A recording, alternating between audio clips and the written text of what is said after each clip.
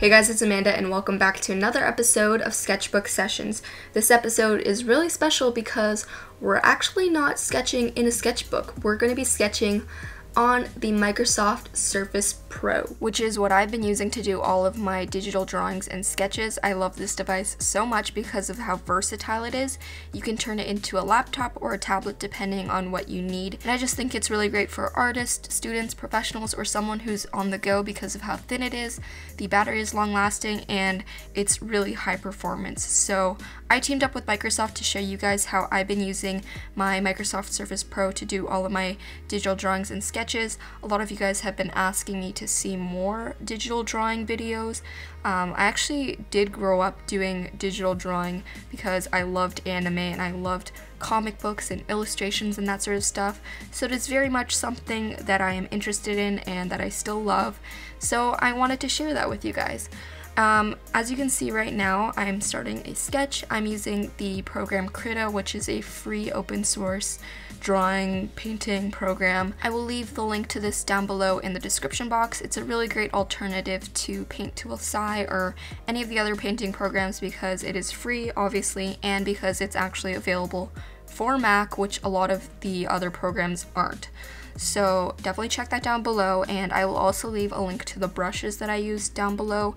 I use the brushes by David Revoy, who is a anime comic book illustrator.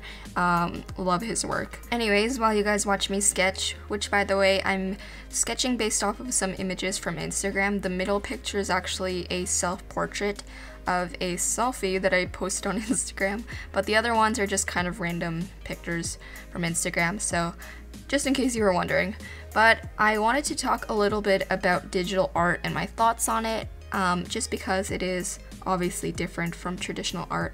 I still do both, I still practice both, I love both, just in different ways. What I love about sketching digitally is how streamlined the process is. Obviously, there's a Control-Z, Control-Z, depending on if you're American or European or whatever, but the undo button does help a lot, makes the workflow a lot easier, and then also just the ability to reproduce, manipulate, and share your artwork all just from your device is awesome, especially using a tablet like the Microsoft Surface Pro where you can sketch right onto it and you don't need to worry about scanning the image in and cleaning up your line work and all of that stuff, which is a hassle sometimes.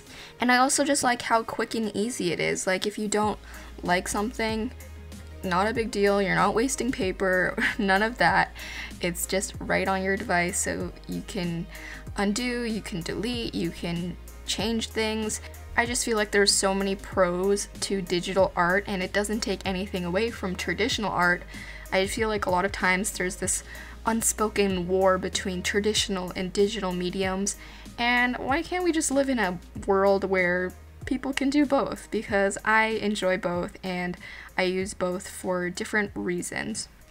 Anyways, I should probably talk a little bit about what I'm drawing. I'm just using a simple pencil brush that mimics an actual pencil. It has like little graphite textures and everything.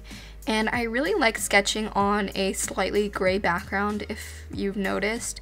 I think it just makes things a lot softer, especially if you plan on painting things in. In this video, I didn't really color anything in or do any painting. I just kind of wanted to do quick rapid fire digital sketches.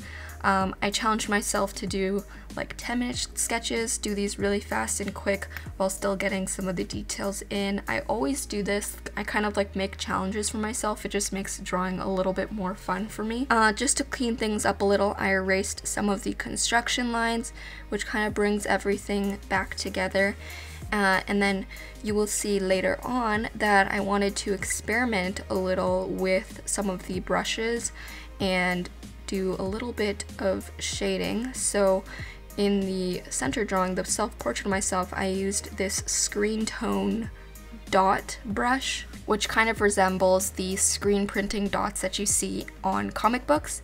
And it's cool because since I'm using a tablet, the pressure sensitivity is on, so the harder I pressed, the closer together the dots were, and then the lighter I pressed, the farther away the dots were. So it kind of acts as different types of grays, but it's still black. if that makes sense. It was really fun to experiment and see what worked and what didn't. By no means am I a digital painter. It's actually something that I'm hoping to improve on and practice later on because I really respect the people who do digital painting. So I'm definitely going to try to practice my painting and coloring more because I feel like it will finish off my sketches a lot better, and hopefully the next time you see me digitally paint, I will actually have some shading and coloring going on. Anyways, my drawing is pretty much done. I just decided to go with most of the shading in the hair because it was the main feature of this sketch. But I thought it looked kind of cool, and it's definitely something that I would have never been able to achieve if I was just sketching in a sketchbook. Alright guys, so I hope you enjoyed this video. Huge thank you to Microsoft for sponsoring this video. Let me know if you guys want to see more videos of me using the Surface Pro or me doing digital drawing. Just comment down below, I can definitely do that for you. Also, if you want to see more videos from me, you can check out my whole Sketchbook Sessions playlist down below. That's pretty much it. I love you so much, and I hope you have an awesome day. Bye guys.